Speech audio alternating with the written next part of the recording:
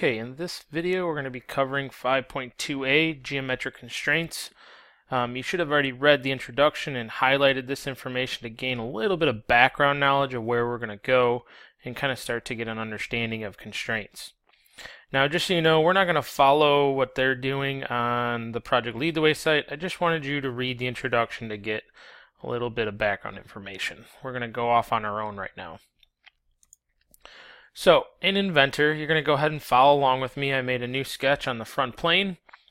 And let's start talking about constraints. So to do this, we're just going to go ahead and start drawing just a shape. I'm not really worried about dimensions right now, so just kind of follow along with me and just draw this shape as well. Yours does not have to be exactly the same as mine. Just draw a similar shape. So I left-clicked on the origin, and then I'm moving my mouse directly to the right along the x-axis. Left-click somewhere, draw a straight line. And then just draw another angle line like so, and then let's add another one, but now let's snap to the y-axis, left click there, and then close it off. And then hit escape on the keyboard. So right now I have a sketch. I have two purple lines, so that's telling me that some things are constrained. Remember, purple means that those are constrained. And then another good indicator somewhere to look is down on the bottom right hand corner. It tells you that you're missing 4 dimensions in order to fully constrain this sketch. Now sometimes it's, you don't really know what 4 dimensions you're missing. So some good tips are to turn on your constraints so you can see what's already there, and also turn on something called degrees of freedom. So let me show you how to turn on the constraints first so you can see what's already out there. So to do that, you're simply just going to right click and go to show all constraints. Notice the keyboard shortcut is F8. Now when you do that, your constraints are going to turn on. This constraint is a horizontal constraint. Now the reason that stayed horizontal, even though I don't have any dimensions, it's because I drew a perfectly straight line along the x-axis, so it automatically put that constraint there for me because of what I drew. The other thing you'll notice is that this line here has a perpendicular constraint, and when you hover over it, it even highlights the 2 lines that constraint is being applied to. And this one is because I started at 0, 0, so that's why that constraint is there. So it's locking those points down to the 0, 0. So that's one way you can see your constraints. And then the other thing that you're going to want to look at is degrees of freedom. And if we go look at Autodesk's website, this is what they define degrees of freedom, the glyphs that are going to come up. So they provide an alternative means of identifying constrained status of sketch geometry. So it's going to help us identify maybe where we need to add some more constraints. So how do you turn those on? You right click and go show all degrees of freedom. As soon as you do that, you're going to see these red arrows pop up. And those red arrows are indicating points that are still free to move or rotate. And they actually display which way they can move. So this point can move up, down, left, right. This one can only move in this direction, but it can also rotate. This point can only move left to right. So those degrees of freedom can really help us to get this fully constrained and see where we need to add more constraints or dimensions. And best practice when talking about dimensioning or adding constraints, it's best to add all the constraints first and then your dimensions. So you want to add in all your geometric constraints first to try and lock down the sketch as much as possible, and then add in your dimensions afterwards. So let's just do a quick little practice of this and constrain this sketch. So follow along with me and do this click for click. So the first thing that, let's say I want this line to always be equal to this line. So they're always going to be the same length. So what I could do is up here in my constraints panel, you have, 12 different constraints that you have in your arsenal. So here's an equal constraint. So I'm going to click on that. And then I'm going to click this line and click this line. So no matter what, these two will always be equal.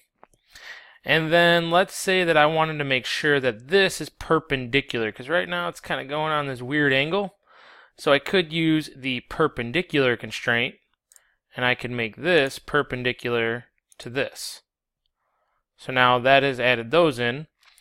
And then finally, let's say I wanted to dimension. So now I'm done with my constraints. I have everything the way I want it, but I need some dimensions. So I could do a height dimension, let's say 1.5. And then I could do a width dimension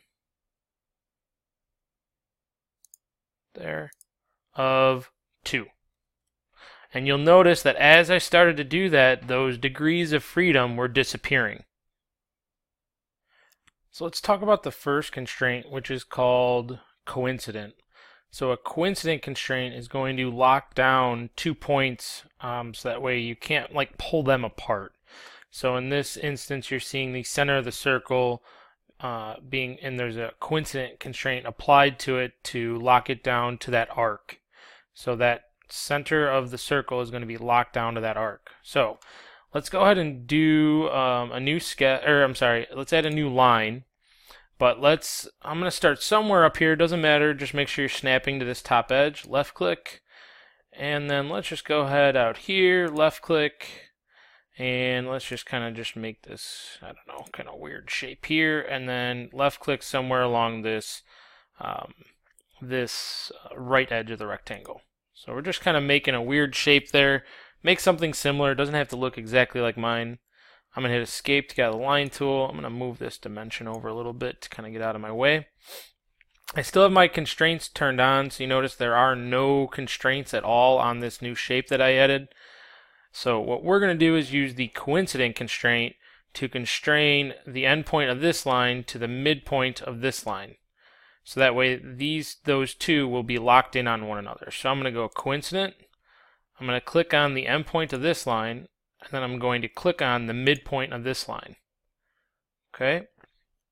And then I'm going to go ahead and do the same thing with this one. So I'm going to go coincident, click on the endpoint, make sure that just the endpoint's red, and then click on the midpoint of the purple line. So now that is constrained to that midpoint.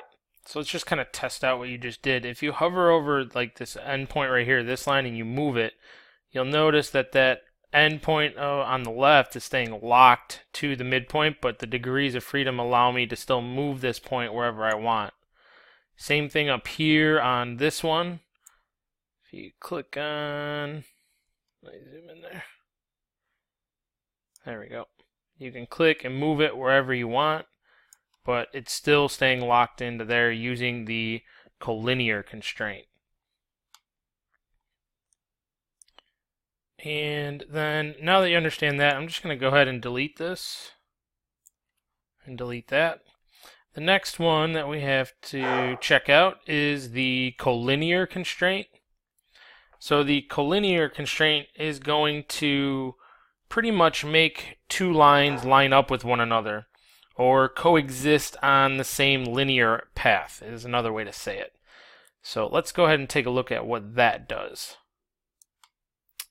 So go ahead and draw a line just on a weird angle right here. You can draw it however long you want. And then now let's use the collinear constraint. So I'm going to click on that.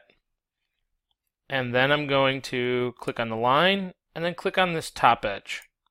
So you'll notice that now this is collinear with this. They are perfectly aligned on the same plane. Notice the collinear constraint symbol popped up and they are now good to go. Let's take one more example or look at another example of how you could use this. And to do that, I'm going to go ahead and move this dimension out again. And we're going to make some edits to this sketch. So what I'm going to do is just draw a line here. Doesn't matter the dimensions, just make sure you're maintaining perpendicular and horizontal. And I'm just going to draw kind of a notch like that. And then I'm going to trim out the middle here. Now, the next thing I'm going to do is, what if, let me hit escape here. I'm going to click and drag this line. Whoops. And actually, let's go ahead and delete this 1.5. Let's, what do we want to do? Whoops. Next, we're going to add a perpendicular constraint. Let's go between this line. And then this line and this line. Nope, looks like I already had it. If you don't have it, click those two and add a perpendicular. And this is kind of a bad example. I'm going to undo. I'm going to do Control Z to bring me back to the square. Alright, so undo all that. You should just have this. Let's go back. So I did a Control Z. I kept pressing Control Z, or you could use the back arrow. Just get back to this. Alright, let's draw something new over here. So I'm going to go Line Tool. Doesn't matter. Don't worry about the lengths. Just draw. Whoops. I want to make sure that that is perpendicular. Undo that. Just make sure you're drawing straight lines. So I'm going to go straight across, come straight down, straight over. And again, you're just drawing something similar to mine. Don't worry about numbers. So go ahead and just draw this shape right here. And a good use here of the collinear constraint would be maybe you want this line to be collinear with this one. So they're always going to be aligned with one another. So I can go to collinear. And then I can click on this, and I can click on this, and now those two will always stay aligned with one another. So there's an example of a collinear. And the next one in the constraints is concentric, and that is referring to cylindrical shapes or arcs. So let's go ahead and just draw one circle and then draw another circle. And then if you go concentric, and you click on this circle and then this circle, they will now both share the same center point. So if you move one, the other one stays there, and they will not move from each other. They share the same center, no matter how big or small you make them. If you move the middle, they both move together. So if you grab that center point there and move them, they will move with one another. So that is the concentric constraint. Alright, for the next one, it is parallel. And we've already done this, I think, once, but we're going to redo it one more time. So just draw a shape kind of the same as mine. Doesn't have to be exactly the same numbers, but draw something similar. So if you notice, we already got a horizontal, a perpendicular, and these two lines are parallel, the top and the bottom. But let's say that I want these parallel. When you're thinking of parallel constraint, think of train tracks. They're never going to run into each other. So I'm going to click on parallel, and then I'm going to click this line and this line. So now I have my parallel constraints. And the next one is your perpendicular. So if you have a line here and then another line like this, you can apply a perpendicular constraint between the two, which will then create your 90-degree angle. So I can go perpendicular, click on this line, click on this line, and it has now created that perpendicular constraint to create that 90-degree angle. And the next two I'm going to go over together. We have a horizontal constraint, which will put that thing right at 0 or 180 versus the vertical constraint, which would be at a 90 or 270 degrees. So if you just draw, let's just draw two lines, right? So I got one there, let's draw another one. Doesn't matter, just draw whatever you want. And then let's add a horizontal constraint to this one. Notice it is now perfectly horizontal and straight. And then let's add a vertical constraint to this one. So now I have a horizontal and a vertical constraint. Alright, so I'm going to hit escape to get out of that vertical constraint. The next one that we're going to do is a tangent. So to explain that one, I'm just going to draw a line here above this circle somewhere. Hit escape, and then I'm going to go tangent, and I'm going to click on the circle, and then click on the line. So it creates a point of tangency right there between those two 2D objects. And the last one that we're going to talk about is the equal constraint, which we've already used, but I just want to show you how you could use it maybe with a horizontal line and a vertical line. So if I go equal and I make this one equal to this one, and then I add in a dimension for this line. Now if I change the dimension of this line to 3 inches, notice that the other line over here is also adjusted to 3 inches. And that is your equal constraint.